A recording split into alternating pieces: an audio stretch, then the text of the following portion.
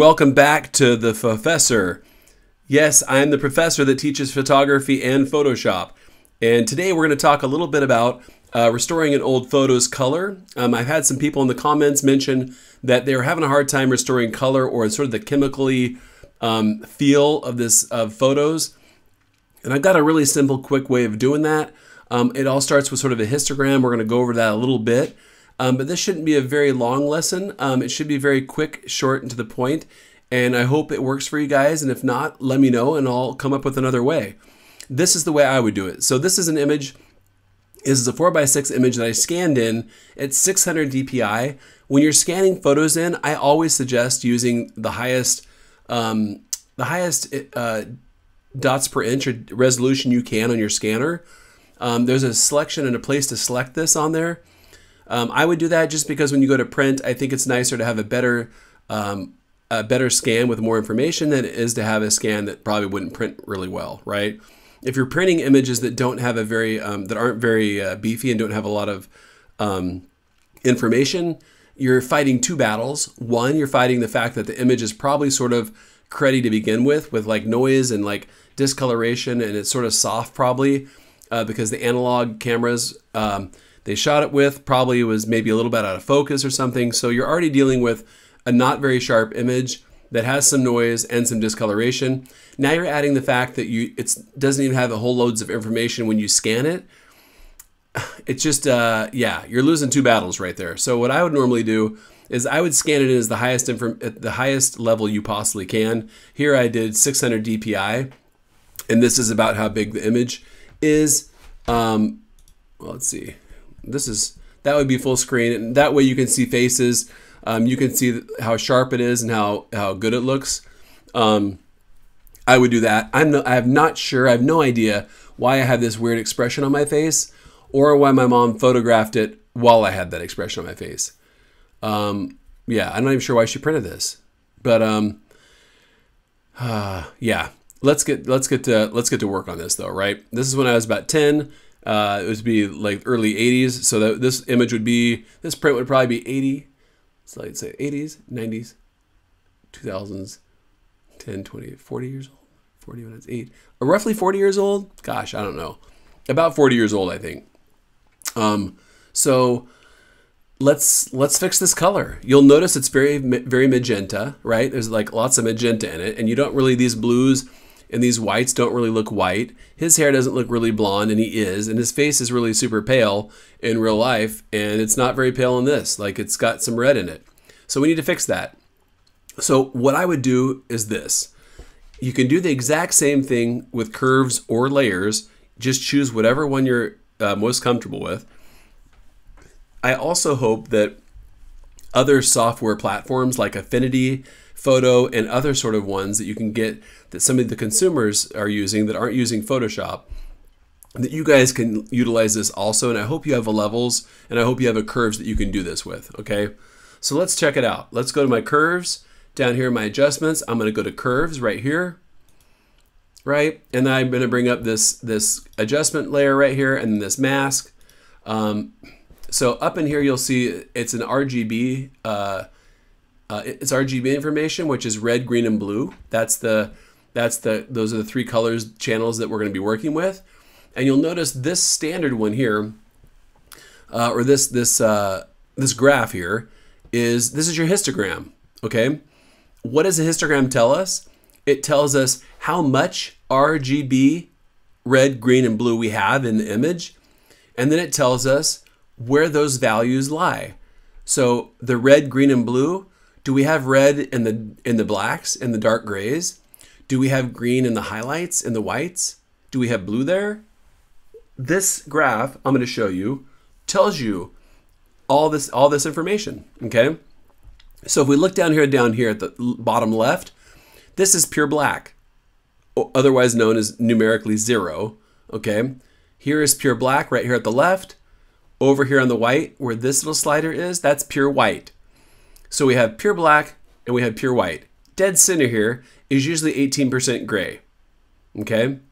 So if we look at dead center, most of my information, you guys, is not black, it's not white, It's not even close to black. It stops here at sort of a dark gray, and it stops here at sort of a light gray, but I don't ever get to a true white highlight or a true black. It's all my information's dead center, which is why this image looks sort of muddy. It doesn't have a whole lot of contrast. It looks almost like it's sort of one tone, and it sort of is. Okay, so there's where our information is. It's mostly gray in this area. How much of it do we have? Well, dude, it goes all the way up here in the gray. So we have a load of information here. Right about here, we have almost the full freaking gamut of information. Of this gray right here, we have loads. And then it sort of falls off of how much we have of other things. Okay, so let's go to the red channel. We're going to break the red, green, and blue channel apart and separate it into red, green, and blue. Here's our red channel. Oh my gosh. So in the reds, you'll notice reds hardly go into the darks at all. They stay in the midtones and mid-gray, and they stay up into the highlights, but not really truly up in the white, right? Up in the like the pure white. What we need to do is we need to take this histogram in this of the red. We need to make sure that this little, the end of it stretches over to here, and that this end for the highlights stretches to here. That way, there's red into the shadows and red into the highlights because it's missing here. So let's drag this over. And let's drag this over to where it hits. Okay, there we go. We've now made it so that the end of the black and the end of the white, it's fully in our red information of our reds. Let's go to green. The green channel, we'll do the same thing. We'll pull the green over to where it's hitting. We're going to pull the white over to where it begins over here. And then we're going to do the same thing with our blue channel. And you can see it already looks better than what it did before. Boom. And boom. And that looks pretty good. That looks pretty authentic, right? Love it. This color looks way better than that color already. Now, there's one thing that I would probably change, you guys, and do before I finished and did all this and finished it. And I see a lot of color noise in here, okay? Yeah, there's like lots of color noise.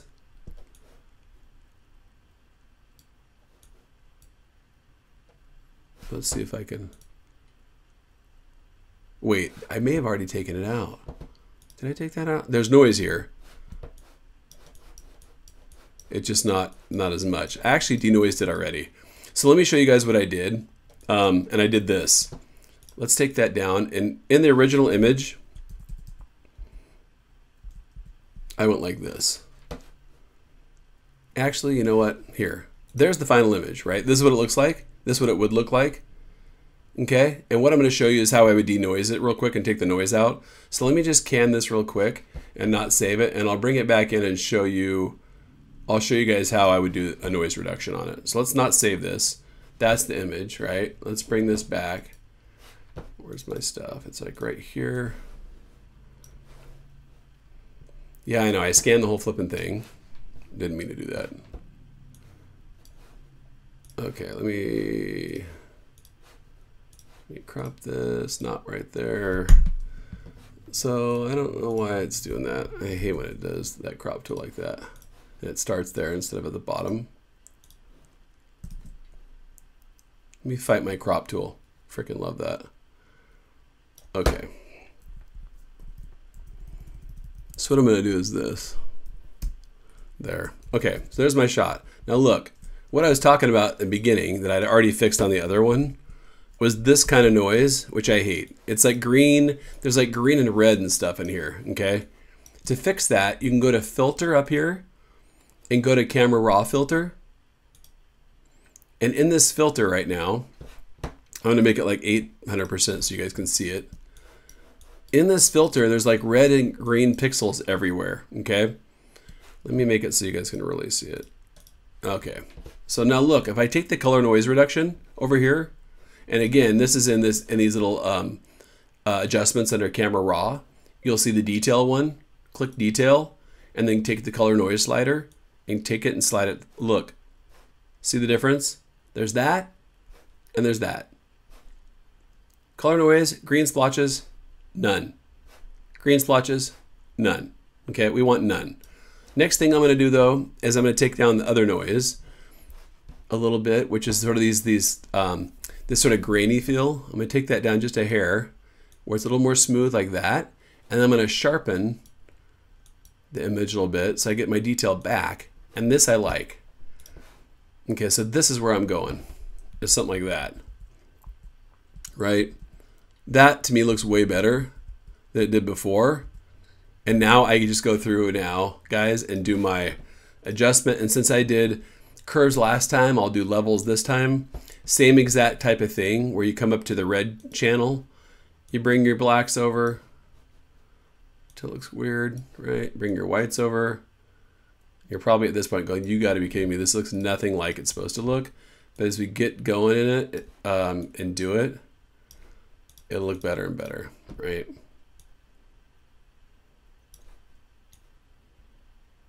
And there we go. There's our same almost exact color, right? And that to me looks better.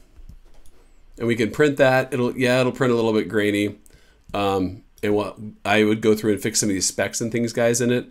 But I think after that, I think this actually image will come out pretty well. I'd probably darken some of these areas down here, dodging and burning. But other than that, I think we're good. I might actually take off. Yeah, I'll leave that on there. It looks like my sister had like red, like impetigo or something, or like chickenpox on her face. We're leaving that on there. I would never take that off. Just like I would never fix my face. So yeah, this is how I would do color correction, you guys. If you have any other types of color correction you want me to address, let me know in the comments. I've got a 1940s, 30s, and 40s photo I'm going to do next time, and we're going to work with that one to show you how to correct a little older film emulsions and see how that works. But for now, keep shooting, keep playing, and keep editing. It's exciting to see where the world of photography and Photoshop and editing is going. It's absolutely fantastic. So stay creative and yeah, keep producing. And I'll see you guys next time.